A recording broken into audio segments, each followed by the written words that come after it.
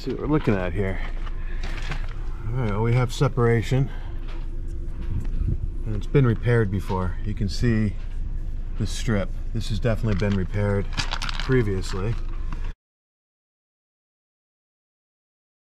What's going on, people? Man, well, it's been a long winter. As you guys remember, last year I bought my first boat, SV Artemis, 1985 Catalina 30 tall rig. It's been a long winter with a lot of boat projects, but man, did we have some fun. Anyway, it's time to start enjoying the water. Now, don't worry, we're not going to lose focus on this channel. I just want to tell you that it's time for season 3, time to start moving forward with a lot more fun on the water. But we do still have a ton of boat projects coming at you. So if you're new to sailing or want to just follow me on my adventures, I implore you to smash that like and subscribe. And man, I hope you guys really enjoy these videos. Well, all right. They have done everything they need to do. The keel has been ground down. And if you look, all that nasty fairing compound has been pulled out. We got to do a little bit of work up in here. We're going to pick this out and we're going to rehandle that. I'd like to pull some of this down. That needs to be ground out still. But yeah, I'll fill in the joint. Up here you can see where I thought it was real bad. I'm just going to get some 5200 in there. Yes, I love 5200. It has never failed me. But all in all that cancer's gone now. All that D-lam has been removed. And you can see the keel joint, a little bit of rust, but he's doing some more grinding today. This joint's good. This side's actually better, where I thought the other side was going to be better than this one, but the joint's not bad.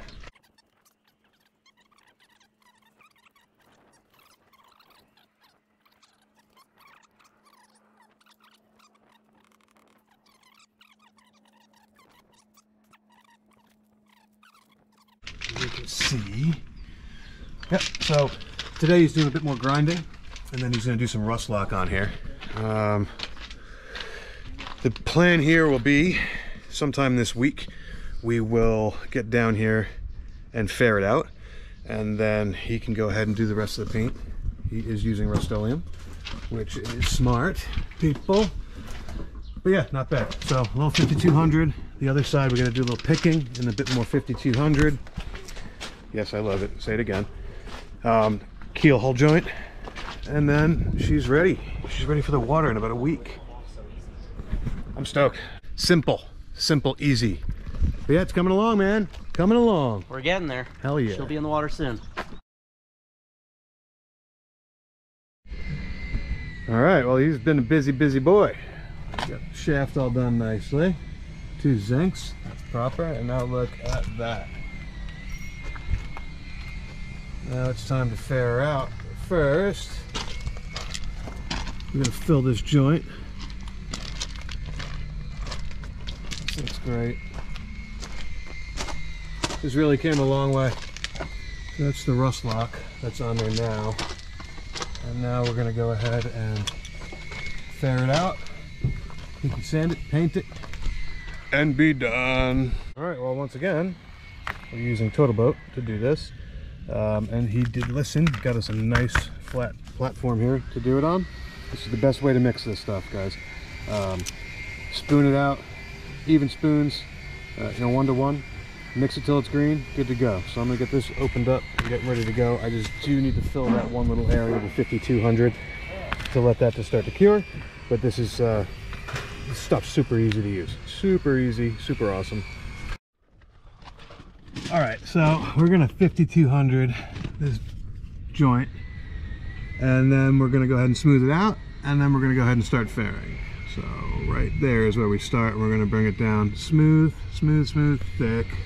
All right, so we filled the joint with the 52. We're gonna do a little bit more. We're gonna let it set. The trick with this stuff is, because once it dries it's not sandable, is to make sure we're smoothing it the best we can. And then it'll set up, and then you can fair over it. But you wanna smooth it as best as possible, because again, this is not sandable. It is what it is. So let me work on that, because this is tough to do with the camera in my hand. Smooth it out, and then we're gonna start fairing. Giggity, giggity goo. How you feel about that? Good, it's looking nice. Looking great, actually. All right, so we got the joint filled again. We're gonna have to keep up with that until it starts to set. It's starting to luge out a little bit. So we'll just keep hitting that from time to time until she tacks. But now it's time to mix the fairing compound. Now, this can be a knife you're working with.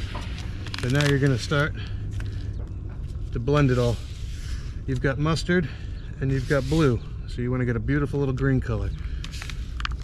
Again, I find that working on one of these boards is the best way. Just throw it away afterwards. Exactly, but it gives you the best working area. I just did it at my marina, and I had to use a paint mixing tray. It took forever.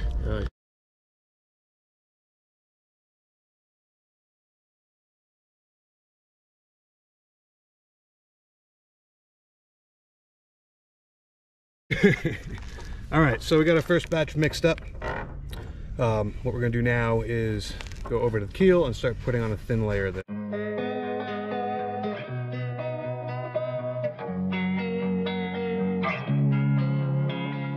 Losing time, I'm fading fast. I just wanna make it last. Try to let go of the past. I close my eyes, embrace the blast. Sleepless nights and headaches stack. Restlessness to hell and back. What's my purpose? What do I grab? A slippery surface, a heart attack. And sometimes you just gotta believe there's something that'll give you relief. There's something that'll have what you need.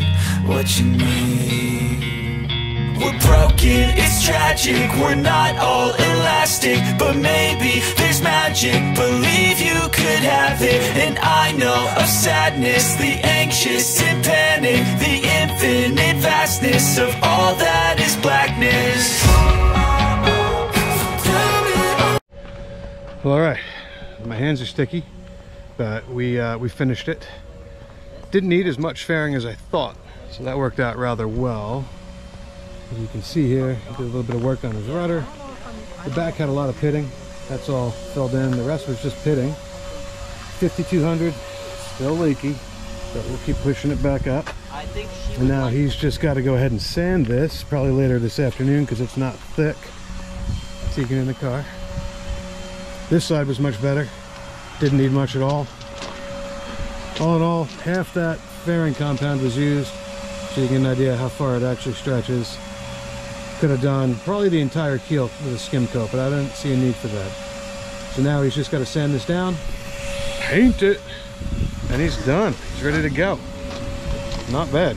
Well, all right, so he really lucked out with all this. This didn't need half of what I originally thought. Smile, because you saved yourself a bunch of money by switching to this boat. And work. I'm gonna be done here helping him now, but he will send me some pictures of the finished product and I'll get him into this video. But this boat's got great bones and he's gonna be out in the sound, so keep an eye out for her. I don't know the name again. Hindrance. Hindrance? Hindrance. Hindrance. Yes. So keep an eye out for them. They're cool people. And yeah, this repair is gonna last a lifetime. He's just got to keep pushing that 5200 before it drips out, so it tacks up in there. But other than that, this looks golden. All the pits are filled. He's just going to go ahead and skim some more, and then get on the 2 to 3 coats of paint down here. That rust lock really did a great job. There he goes, putting a little bit in. Nice.